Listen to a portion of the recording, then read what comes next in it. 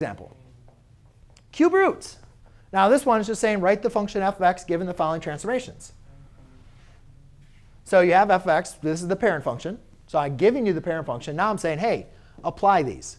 So now what we got to do is kind of identify. All right, well, given the transformations, which one do they relate to based on my notes? A, B, C, or D? Vertical compression. Oh, that's outside, right? So that should be my A. Left, I know that's horizontal, so that's going to be shifting. So that's going to be my C.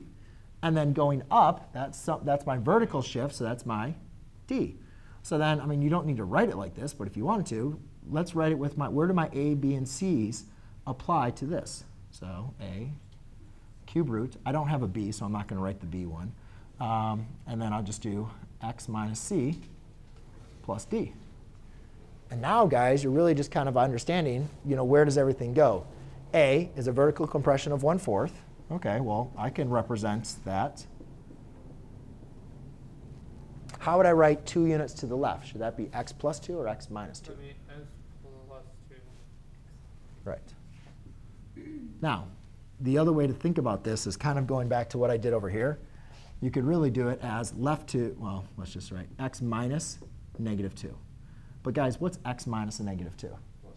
Plus 2, right? That's why we write it as just x plus 2. But it's x minus c, where c is -2 because you're going to the left 2. But x minus a -2 is really just x plus 2.